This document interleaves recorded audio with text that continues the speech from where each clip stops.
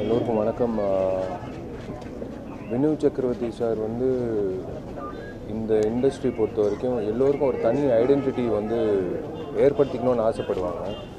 But அது எதுவுமே இல்லாமல் அவருக்குன்ட்டு ஒரு ஐடென்டிட்டி மக்களால் கொடுக்கப்பட்ட ஒரு விஷயம். வினு சக்கரவர்த்தி சார்னு சொன்னாலே போதும், ஆட்டோமேட்டிக்காக சில படங்கள் ஞாபகம் வரும். குரு சிஷ்யன் படங்கள் மாதிரி சில படங்கள் ஞாபகம் வரும்.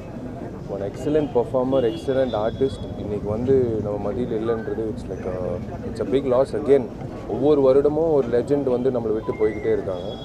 இந்த வருஷம் வந்து வினு சக்கரவர்த்தி சார் நம்மளை விட்டு போனது வந்து ஒரு மிகப்பெரிய இழப்பு. வினு சக்கரவர்த்தி சார் பொறுத்த வரைக்கும் இந்த நடிகர் சங்கம், தென்னிந்தியா நடிகர் சங்கம் சார்ந்த அத்தனை விஷயங்களில் அவர் வந்து ஈடுபடணுன்றது அவரோட ஆசை. அவர் உடம்பு முடியாத சமயத்தில் கூட வந்து பொதுக்குழுவில் வந்து அவர் மேடையில் எப்படியாவது அவர் உட்கார வச்சு அவரை கௌரவப்படுத்தணுன்றது எங்களோட ஆசை. அன்றைக்கி வந்தார். அவரை பார்க்கும்போது மற்ற நடிகர்கள் இப்போது இளம் நடிகர்கள் உட்பட அத்தனை பேர் வந்து அவ்வளோ சந்தோஷப்பட்டாங்க. ஏன்னா நிறைய பேருக்கு வந்து அந்த டிஸ்கனெக்டிவிட்டி ஆகிடுச்சு. வினு சக்கரவர்த்தி சார் எங்கே இருக்கார்? ஏன்னா இப்போ சமீப காலமாக படங்களில் நான் நடிக்கலை.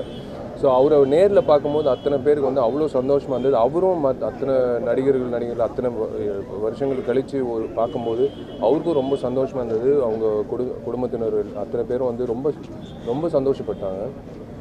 But he lived his life very happily. இன்றைக்கி வந்து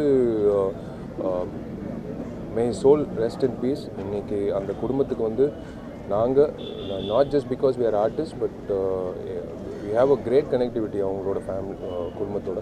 ஸோ அவங்க குடும்பத்துக்கு என்ன வேணும்னாலும் நாங்கள் வந்து கூடவே இருந்து உடந்தையாக இருந்து அவங்களுக்கு சப்போர்ட்டாக இருப்போன்றது அவங்கக்கிட்ட நாங்கள் தெரியப்படுத்தியிருக்கோம். So S, it is a big loss to the Tamil film industry. And ஒரு ஆத்மா சாந்தி அடைய நான் கடவுள்கிட்ட வேண்டிக்கிறேன்.